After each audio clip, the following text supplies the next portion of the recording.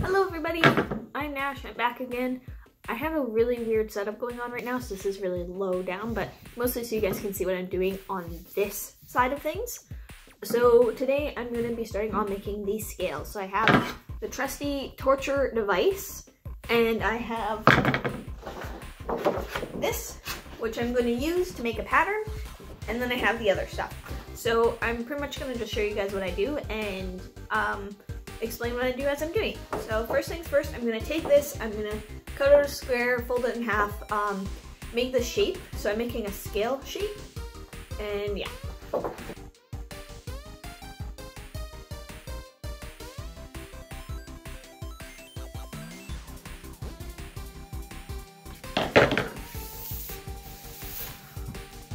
Now for this part, never draw on the front part. Never want to draw on the part that's going to be out and people see. So what I'm doing is I'm going to split. It's really long, there's like 2 meters. Using handy dandy Sharpie.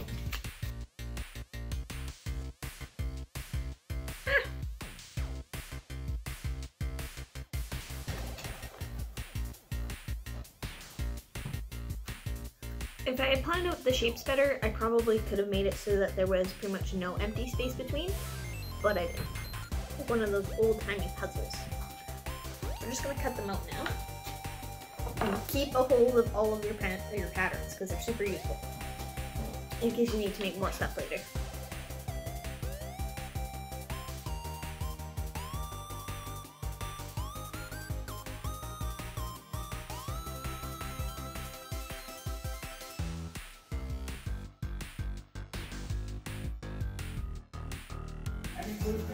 So you might hear drones thing in the background, but now we're going to punch out holes from these ones.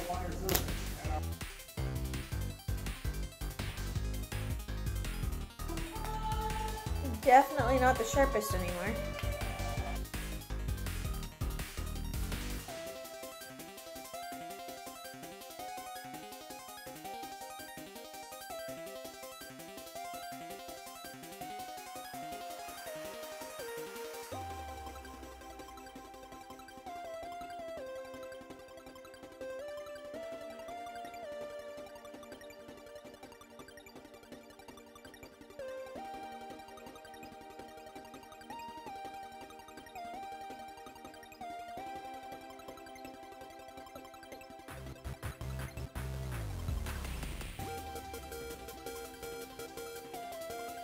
That's cool so far, hey? So, mostly I figured out the pattern that I need to kind of do. I'm gonna do more back and forths because it needs to actually be reinforced, because right now this looks like a fucking gong show. I've kind of figured out how the pattern and my pattern idea works in general. I'm gonna have to do more crosses essentially to just reinforce this. See, as it got longer, it got a lot more stronger and reinforced, so I think technically this should be able to work. I literally have to do a million of these.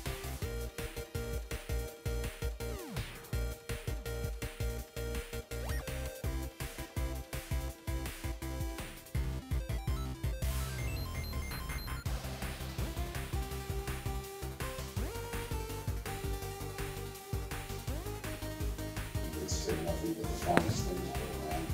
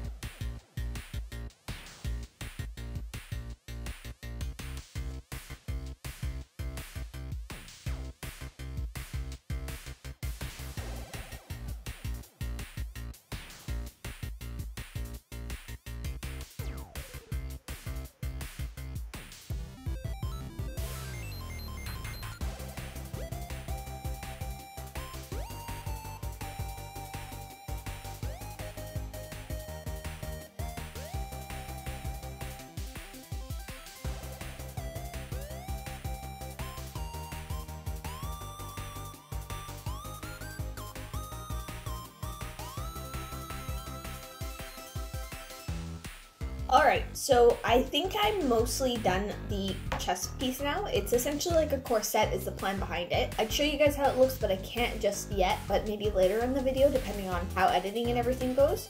But this is what it is so far. Really kind of tubular. Can't quite tell because of it's not on a person, but it does have a little bit of form fitting to it, and it's like a little stretchy. No, it's not stretchy at all. It's a little form fitting because of how it is, and it's actually pretty cool. Kind of goes and holds together and flares out at the bottom, as you can see. So it's kind of got a nice sort of shape to it. But here's how the front and everything is, and it looks pretty decent. A little bit loose on the bottom. From the back, that's how it ended up being. And then we have some zips to zip it up. So if I go like this, I like how the scales cover up the zipper because it makes it look nicer, but it's not very user friendly. And one of my main things when I make cosplays is, which I think I may have mentioned before, is can you get into it and out of it by yourself? If you needed to, you can get into and out of it yourself. On the back, fold over nicely, cover the zipper, although I might kind of get rid of that and make it so that it doesn't. Not too sure yet. But anyways, the zip at the back will probably even it out so then it looks more flush. But this part on the back is going to be covered by the cape anyway, so I'm also not too worried about how it looks. But this part of the front's going to be like this part down that's like noticeably shown depending on how high up I have the cape. Now we are done, essentially done the corset, and in a couple days I'll actually be able to put it on the person who's going to wear it and see if it actually fits, which I'm a little scared of because I measured her a whole bunch. I lost the measurements, so I've just been like, hey, I think you're about this size, you're like kind of the same height as me, and we kind of have similar proportions in some places and not at all the same in others. Let's hope it fits. And if it doesn't, I can fix this. I think that's enough of a little mid-summary. And now onto the gauntlets, and mostly gauntlets and other stuff.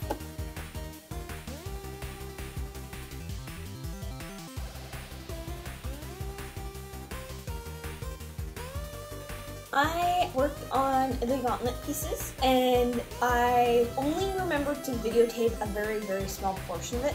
So I'm gonna go over a little bit of what I did here. He has one half sleeve and one kind of almost a full sleeve. So that's what I've gone and made here. Gives you room to bend and move. Same with the half sleeve as well. So I made the half sleeve first. Pretty easy to make. I'll flip it inside out here. Just went, sewed along the edges. So I measured my friend, who I'm making this for, her wrist and up here, so that we had that, and also how long this part of her arm was. And then I drew out my little diagram. Actually, I didn't draw a diagram, I just kind of freehanded it on the fabric, and then I went to make it look kind of nice here. For this one, I sewed the zipper on the opposite way.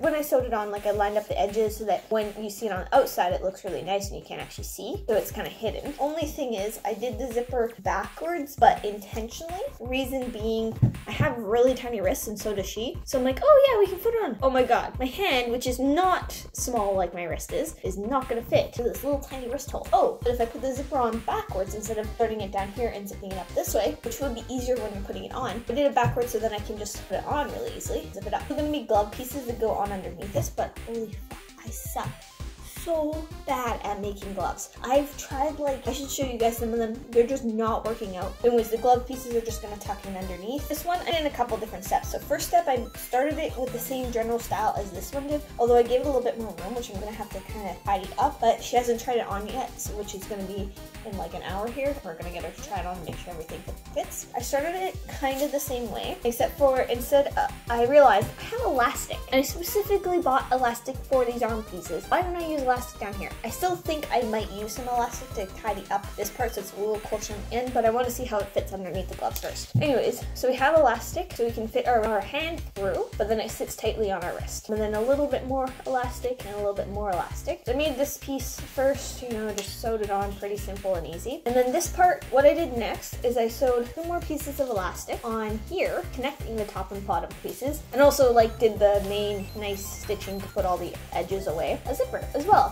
You know, jack, but not really. But you just go and you zip it up. So this is so far working and looking like it's fitting well. Hope it's all gonna work out perfectly and I hope everything fits there. But I'm gonna try it on really soon and I'm really excited. So this is just making the gauntlets parts. I'm going to be putting scales, all of them. Right now this is just basic fabric, so it's easy and bendable. Scales are gonna be made as the same material as what the I'm pointing at it, chest piece is gonna be, because it's all the same. And same with the boots, they're kind of made this chest piece as well. It looks cool. It looks totally great. It'd be awesome. And it looks cool. And honestly, like, this looks super cool. And I love how this part is looking. Like, I'm super happy. And I'm gonna be hot gluing all the scales on, so that'll be super fun to see how those look. Finally, the moment of truth, seeing if all this stuff actually fits. So to start, this is this piece, so like that. Okay. Okay. Alright. I'm wearing my padded bra though. Well, I fit it over my boots, so it should be okay. Yeah. Oh, no, it's perfect. Perfect? Yeah. Yeah, that looks awesome. Yeah, I have lots of room. And you have it can be, and you can like, try and like, sweet, okay, that works perfect. Yeah, have fun. Nice. Fit? Yeah, it looks perfect. It's actually fitting you awesomely. This is your this arm. Okay, cool. This arm. This is your this arm, as I don't actually tell you which arm it is.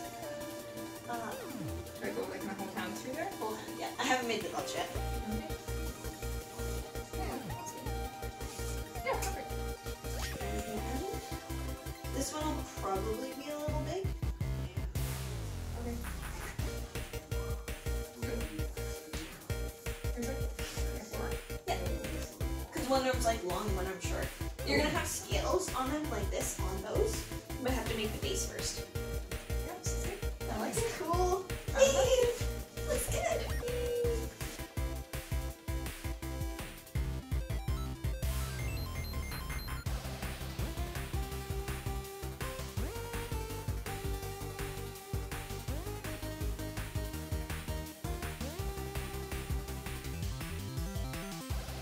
Hey, so I've been working on the boots and I haven't really been recording anything I've been doing with them at all, mostly because it's pretty similar standard stuff I've already been doing on everything, and actually same with the gauntlets as well. So I recorded a little bit of what I did with the gauntlets, but not everything. So I'm gonna go and show you guys all of that right now. So we have one of the gauntlets here. So this one's pretty simple. This is the one that zips up from the bottom and then just zip it on after. With the scale mail design, I did it pretty much the same way I did the main piece there. I went and sewed on in rows. So you can kind of see a little peek of that there. Attached it, sewed it in a couple little parts here. And then I actually used a handy dandy dollar store glue gun to attach it in a bunch of different places around and just secure it down. But it's just a nice little simple gauntlet. Then with the same whole arm piece, exact same. So I just did 2 sheets. How many rows is this? So 16 rows on the top, 12 on the bottom. I used a new template, which is this, except for this one doesn't give you enough room. So I just ended up giving it an extra,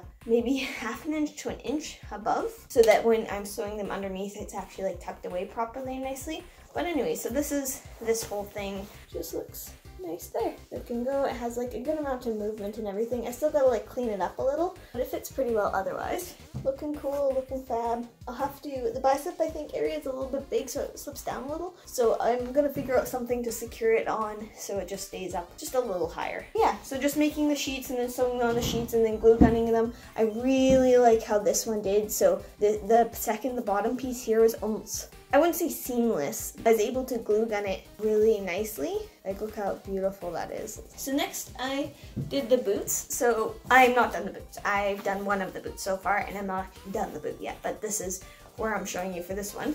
So this is a boot. I just bought it from Ardene's actually. This is what the boot looks like when there's nothing on it. This is what the boot looks like when there's scale mail on it, and it's looking really nice.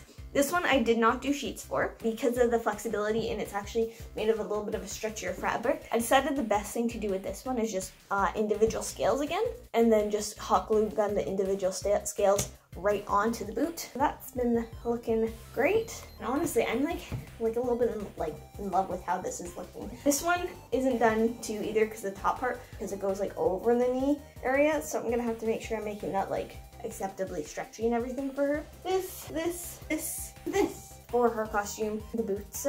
Then I have to figure out all the securing and keeping everything in place to make the cloak still. It's really close to being done on theirs.